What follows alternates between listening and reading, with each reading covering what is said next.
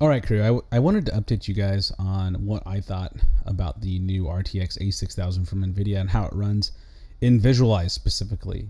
And this is probably one of the most expensive GPUs I've ever put in my computer, and then also probably the highest end CPU I've ever used throughout my career.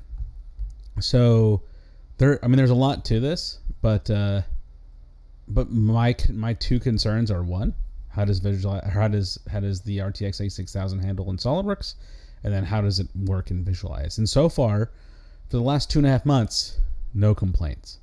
Everything is spot on. In fact, I've been able to help some customers diagnose some problems with maybe their hardware or their setup, just because I had enough hardware to open up their files. So anyway, let's just jump into Visualize and take a look.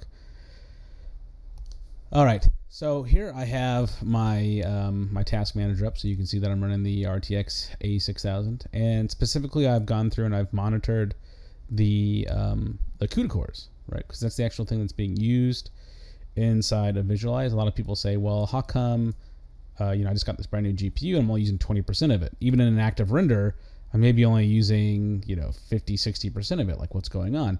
But if you turn on the Cuda core, you really see where it's working. It's leveraging all those Cuda cores there for you, and rendering things as fast as it can here. A couple other things you should notice too is that how much RAM it's using.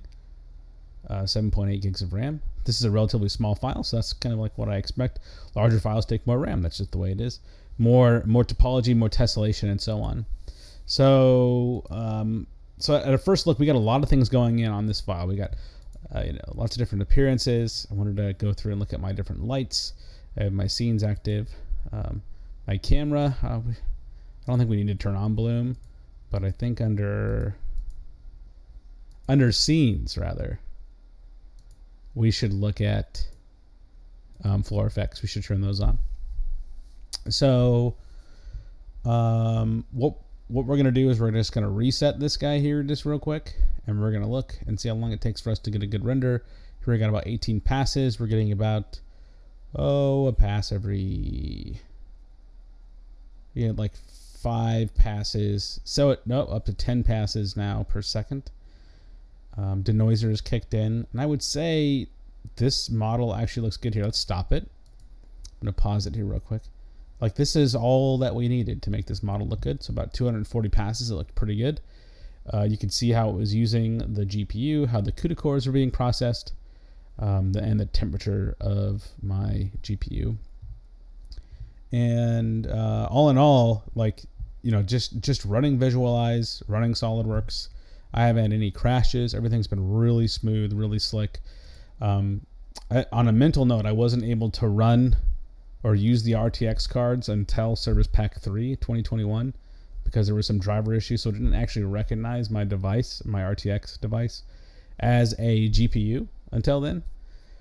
So I've only been able to use it since Service Pack 3 came out. So even though I've had it since I don't know, March or something, I've only been able to use it for like the last 2 months, and really happy. Nvidia always puts out a great product. They're really expensive, unfortunately, and RTX A6000 is really expensive, but you do get a lot of bang for your buck. Now don't let the cost detour you, right? Because there's also the RTX A4000 and the A5000 that just released this month that should become available pretty quickly, and those might be more cost-effective solutions for you. In fact, if you're not opening up these massive files, like, I don't really even use massive files myself personally, but my customers do, so I have to have these things. Then an RTX 4000 might be a great GPU for you. If your files are a little bit on the heavier side, right, and there's just maybe a little bit more to them, then maybe you jump up to the RTX A5000, which I think has 24 gigs of RAM, 16 or 24. And that's a lot, and that's usually enough for a lot of people. But if you just want to have the biggest, baddest, greatest thing out there, then that's going to be the RTX A6000. So just to full circle this thing, been testing the RTX A6000 inside of SOLIDWORKS and Visualize for the last 2 months. Haven't had any problems, no driver issues, no funny, visual display things. Like, everything is working exactly as it should. runs like a champ. Haven't had any SOLIDWORKS crashes, and I've been working on some files that are kind of a pain in the rear, but nonetheless handled it like a champ. With Visualize, again, no complaints. I guess the biggest negative with Visualize is that this fan, because it's a blower type fan, gets loud. Sometimes you can hear it. Might be able to hear it in this recording. And when I'm working on SOLIDWORKS and Visualize, you know, my GPU heats up, and it heats up my little room. But I wouldn't really call that a negative. That's more like a side effect, right? Having a smaller room.